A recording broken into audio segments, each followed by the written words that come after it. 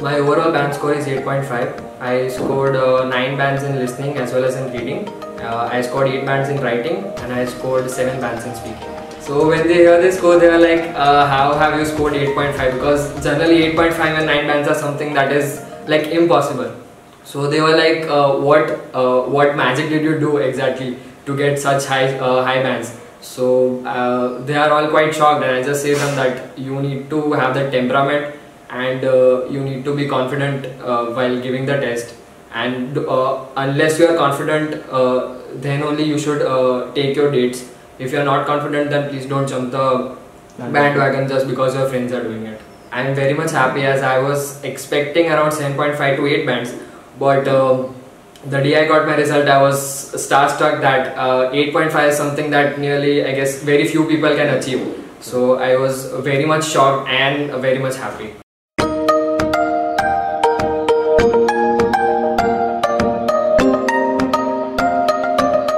My name is Ved Vyas. I have just completed my undergraduate in biochemistry with vocational biotechnology from St. Xavier's College, Ahmedabad.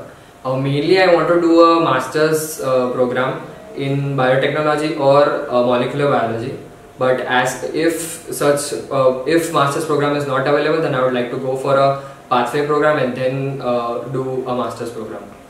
Specifically, as the field that I am in is quite nascent right now in India, and I feel that there's a lot of scope in USA as well as in Canada, more in USA. So I'm more thinking about doing a master's in USA.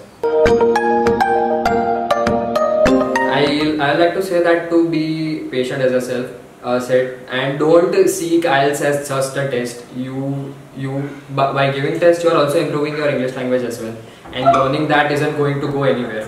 It is going to be useful for us. So you need to be patient and have that temperament in you. And as I said, just don't seek it as a test. You can watch various TV shows as well. As I like to say that from when I saw Shawshank Redemption, I got to know certain new vocabularies and certain idioms as well, which I had never heard of, and that kind of boosted my vocabulary and my word power as well.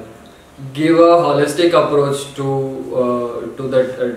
anything that you're giving. Suppose if it's the IELTS as well as moving to a foreign country, one should have a holistic approach to it and the temperament that one should have while giving these tests.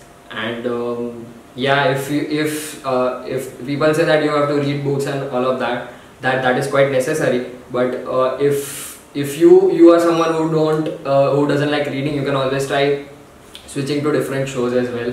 You can also try listening audiobooks as well. Audiobooks are also quite helpful. And apart from that, unless you are confident, don't give the IELTS attempt, and always believe in yourself. I would like to say that the writing module was quite tricky, as I felt that coming from an ISC background, I thought that what more could I add to it. But on my first day itself, when I got around 6.5 bands, I was like, this is not where I want to be, the band I want to achieve. So that writing, I had to work a lot on my writing task. I would like to say that the exam experience was quite well. My center was in Navsari, and from enrolling myself to giving the test, it was conducted quite smoothly, and I would recommend if someone is giving from Valsad, then you should select Navsari as your test center. Initially I felt that once I understand the format of the exam and the material that I have, I think that will be enough for me to crack the exam. But after seeing the pattern, after watching certain videos of how the IELTS is given, I was a bit skeptical about my own capability, if I would be able to crack it with proper bands or not. So then I thought that it's better to join in the classes and then give the test. It is quite well, as they are quite frank, and they are telling me the ground reality that is going on around in Canada as well as in USA, and step by step we are moving forward towards the visa process, and I'm quite confident and satisfied with the options that I have been provided with. I guess the first speaking session that I had, when in the end, where I had to speak in front of the whole class, that was something that I'll remember and cherish it, because as such I have never spoken in front of a lot of people, and that was something that was my first day when I spoke in front of a lot of people. So that is something that I'll never forget. It is quite unconventional, and the fact that you don't feel like that. I don't feel that Utkarsh sir was teaching me at that point of time, because it was English language and it felt quite free flowing. So it always felt like we were having a conversation.